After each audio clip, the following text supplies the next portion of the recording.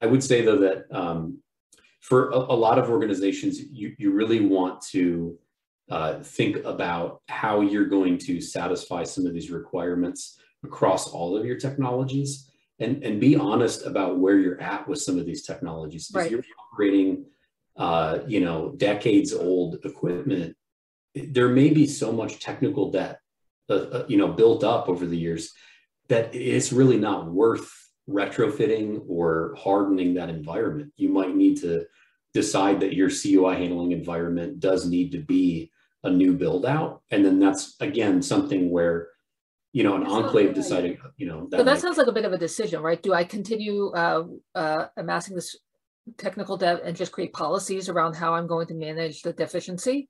Or do I just take the hit to my checking account and invest?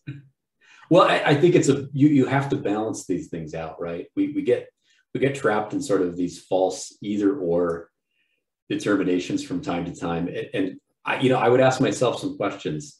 Have my IT stakeholders ever been managed against policy? Do they actually plan their day and execute their strategies based on what's in policy? If the answer to that is no, probably not.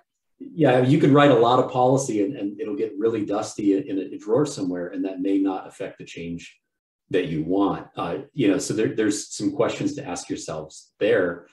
I think that throwing a blank check at the scenario is probably also not the best way to do that, because again, we're going to lean into our comfort zones and we're probably going to overinvest in some part of the stack or the solution where other areas that we haven't managed well in the past could be a far more cost-effective way to get things done.